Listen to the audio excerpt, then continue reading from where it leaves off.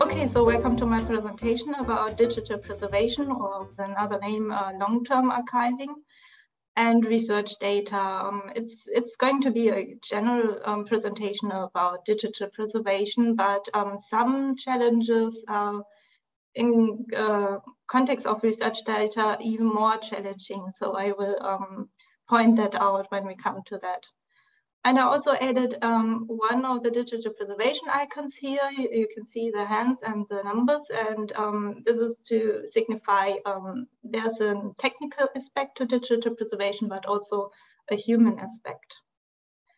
Okay, so what is digital preservation? It can have many names, as you've seen from the title already. I know that archiving gives you an immediate association, but the community actually calls itself digital preservation, which you can also see from the two initiatives over here, which are pretty well known in the community. It can have also many meanings. We have standards and best practices, but how far an institution implements them depends also on the institution, its resources, and so on. So in general, well, we want to preserve digital objects, of course. And if you do this on a very high level, you can align with the reusability of the FAIR data principles. But it's not a guarantee of reusability. It's a definition of responsibilities and development of strategies, because we don't know what the future holds. And we're going to do our best, but we can't guarantee that you're going to be able to reuse this object in 50 or 100 years. So since we don't know what the future holds, we're kind of extrapolating also from experiences where we lost content, digital content, and the respective risks. So you might already know from personal experience the case that you wanted to open a file, there's something technically wrong with this file, and you get an error message. Or you want to use some kind of file or animation. In this case, I added the Flash player icon, and it was discontinued by Adobe at the beginning of last year. So there's a case that files can become obsolete, and then you don't have the software anymore to open them. And there are also different and additional risks to digital content, like the researchers here in the upper left corner looked at databases in biology after 18 years, and the majority of them were labeled dead. That is the content, the data in these databases was not accessible and not reusable anymore. Or the case in the upper right corner, the moon landing, the original high resolution tapes were actually lost because probably they were overwritten, or the content on these tapes was overwritten as part of the normal reuse workflow of these tapes. And in the lower left corner, you have the missing metadata. In some cases, you can read the information in the file, but you don't know what it means. So the researcher cannot reuse it. And you have this case in data curation and research data management also as a topic. Okay, and then we can align these risks with aims of digital preservation. We have, for our standard, there are also different and additional standards, but in this standard we have 3 levels, and we like to use this, this standard because it's easy to understand and can help you kind of classifying what you can provide. So in this standard, we have the lowest level, which is the more technical levels. This is bitstream preservation. And with this, we want to preserve the data integrity on the bitstream level and physical preservation in case of storage media. And we want to prevent this risk of opening a file and you get an error message. In this case, we use checksum routines. A checksum is a combination of letters and numbers for a file. And if the file changes in any way, the checksum changes as well. And additionally, we're using redundant storage. And if you notice a changed checksum and the copy was not supposed to be changed, you can get an intact copy from the redundant second storage, or you have to repair the object. Then there's a second level, which is where we are working mostly on. So this is addressing the risk that a file format is becoming obsolete. And it wants to preserve the authenticity of the object and the technical reusability. That means you can open the object and you can render the content and read the content. If a format is going to be obsolete, we use migration to a new format for these objects. Or if you have a software, for example, you might need to emulate the software environment. And because migration basically is very format specific, we need to do format characterization for this. I'm going to talk about this more later. And then we have the highest level, which is, the aim is preserving intellectual reusability. This is the R from the FAIR data principles and findability, which is the F. And we're doing this by preserving descriptive metadata and context information alongside the objects. Okay, and then this sounded a lot like what research data management also is doing, but what we are taking into account is that we're preserving the objects for a designated community. And a small section is the community as it is now, but we want to preserve these objects into an indeterminate future. That means we also taking into account that they optimally should be reusable 50 years, 100 years into the future. And the possible needs of the designated community in this future are also considered. Okay, and I had two other risks, which is the loss of the data in these databases and the moon landing tapes. And this is an issue related to management. So you have to define clear responsibilities. Who's responsible for preservation of what, for how long, why, where's the funding coming from, and so on. This is also part of digital preservation. And therefore, it makes sense to write a preservation policy, which contains this information and is also published. In case of ZBMIT, we have the institutional strategy and certain legal imperative saying that we have a responsibility preserving publications. We have a designated community that are the life sciences. We know what we want to preserve because ZBMIT has its own holding, and this is more or less defined also by the acquisition profile. And then you also have to take into account that your resources are limited. Therefore, it makes sense to include corporations into your digital preservation strategy.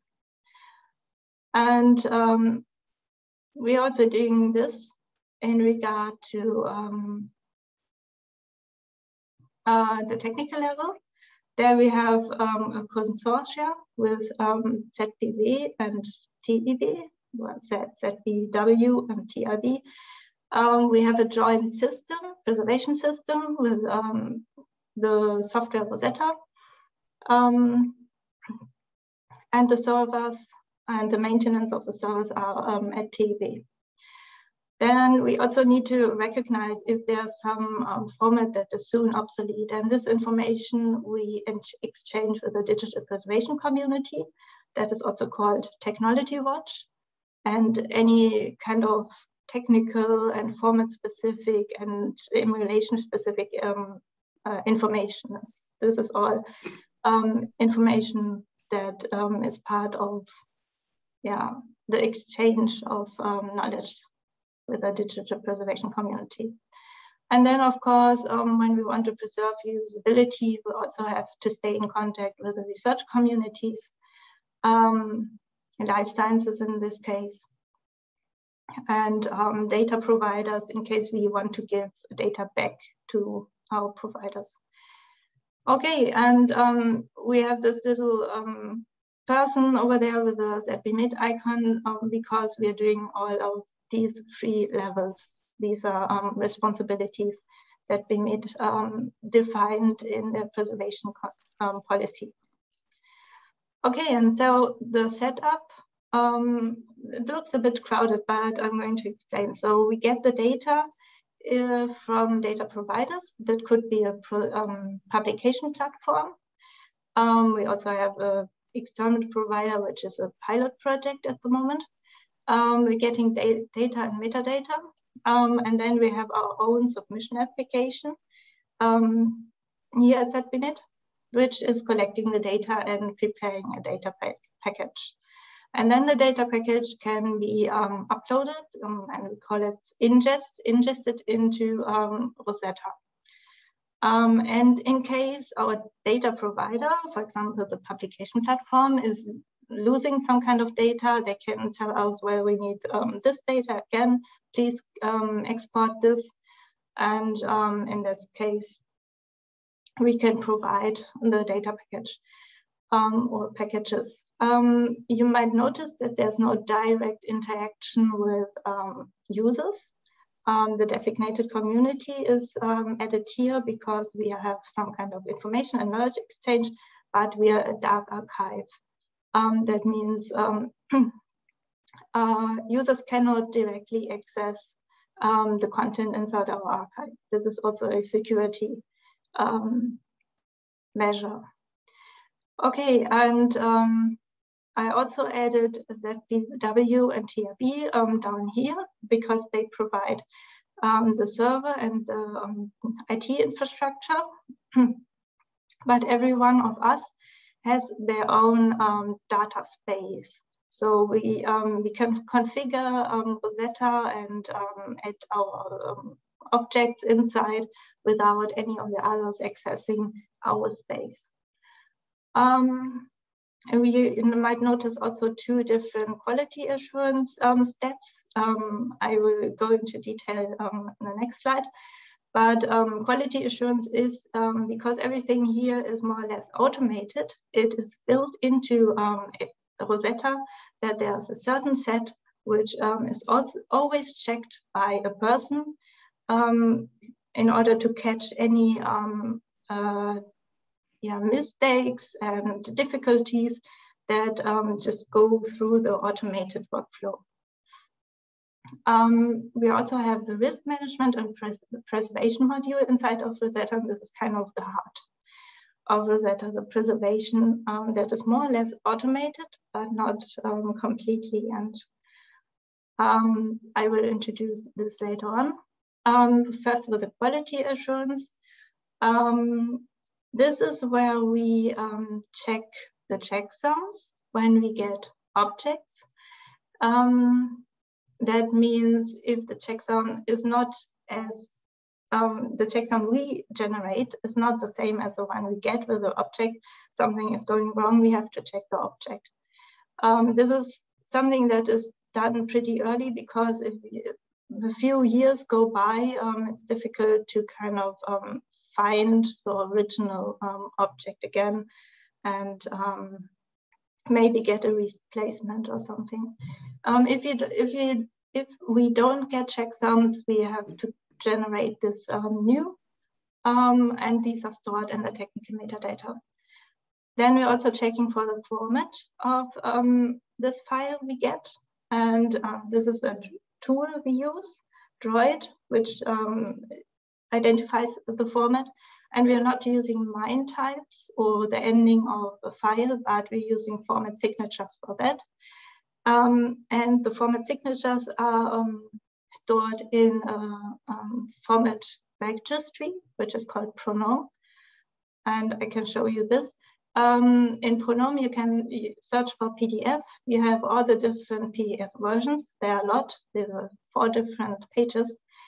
And if you select one version, you get the value, which is a format signature, which is a byte sequence that is specific for this format. If you open a file with this format in a hex editor, you get always this value at a specific location in the file.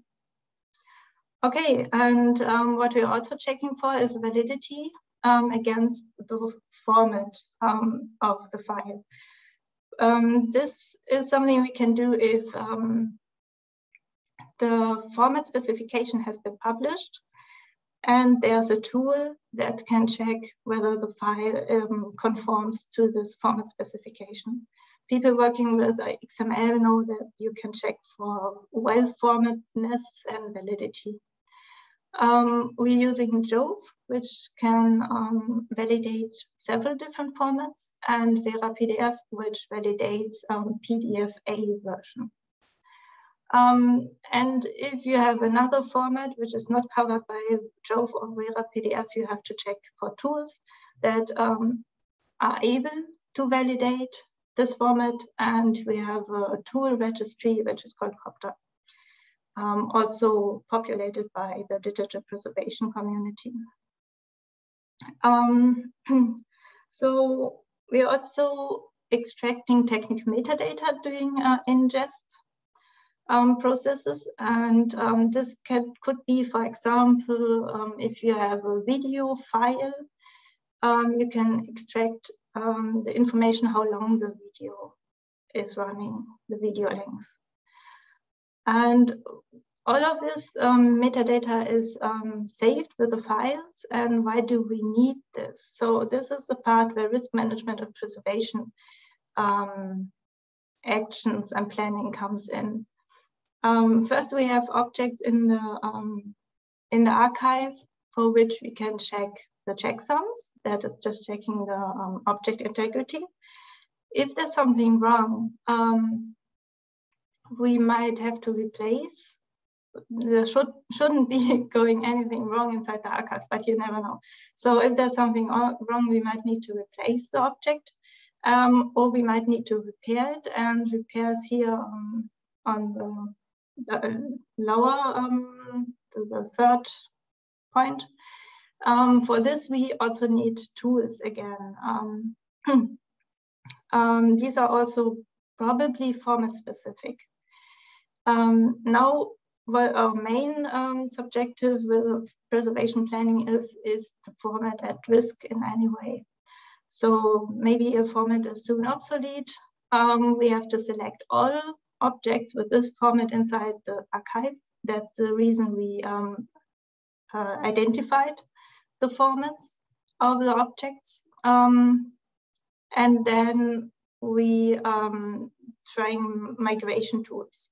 And usually you might know, for example, you're trying to migrate XLSX files into CSV. The content will change. So you need first the tools. Maybe for this format, a tool exists, but maybe not. And then you have to do quality assurance again. And in order to automate this a little bit, we can also reuse the technical metadata. For example, with a video file, we can say, okay, the video length should not change even though I migrated to a new format. And that's the reason the technical metadata is stored with the files. And we also have a knowledge base inside of Rosetta, which is collecting all these different formats and adding or allows us to add risks for this format. So if you find something wrong, we have to go, if you find anything wrong during quality assurance in the ingest or inside the archive, we have to go on a little detective journey sometimes, because we have to find out, well, what is this error message that this validation tool, this migration tool is giving us. So this is also a big part of work that digital preservation is doing. Okay, and I told you about all these different tools that are format specific, and this is where the difficulty regarding research data comes in, because if you have a super rare format, possibly also proprietary format, it's unlikely that you have the signature and pronoun. Pronoun is also, the digital preservation community maintains pronoun. So it has only format signatures where people had time and had enough formats to generate or decide on the signature. It's unlikely, rare formats, it's unlikely to have the signature and pronoun. It's unlikely that there's a validation tool. If it's a proprietary format, the specification also hasn't been published, so therefore you cannot have an open validation tool. Maybe the provider of the format and the software provides one, but maybe not. And it's also unlikely that you have a migration and repair tool. And then something like this can happen. So in this case, people had old data from 1970 up to the late 1990s. And they did not know what kind of format it was. It was obsolete and it was also proprietary, and they opened it in a hex editor and it showed something like this. Eventually, they found one software which was able to render the content, not perfectly, but well enough that they were able to recognize what the file was supposed to be. But in case you're not able to find a respective software that is able to do that, the data is lost. Okay, and I talked a lot about the technical metadata and what that we are storing them. To give you a short, more or less short overview into the metadata we are preserving. We have the descriptive metadata. This is in a doubling core format, which is also indexed in Rosetta. And for the preservation metadata, we're using premise, or Rosetta is using premise, which has elements like file format. And then all of this metadata is also structured with a container format, METS. METS has originally 7 sections. Rosetta is using only 4 of those. The descriptive metadata section, that is where doubling core sits. The administrative metadata section, that is where premise, or the version of premise Rosetta uses, is located, with subject sections, technical metadata, rights, source, provenance, and also 2 other sections which are mostly have information about files and structure of files of a data set. So this is what Rosetta METS looks like a little bit. I mentioned the descriptive metadata section and the 2 sections below, not that important, but the administrative metadata section is the important one in this case. And you notice 3 different levels, another time 3 different levels, but in this case, it's intellectual entity, representation, and FL for file. So you might have a publication, which is an intellectual entity.